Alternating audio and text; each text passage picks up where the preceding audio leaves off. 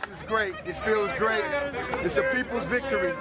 All of our young people from Decatur High School, they made this happen. All of these organizers, everybody came together. This is it. This is a victory for this country. This is an example of what can happen when people work together. You know, it's always been troubling to see that monument over there on the square. We spend a lot of time up here. It's troubling that our friends, our loved ones, and other people of color have to kind of look at that monument to slavery and to the Confederacy.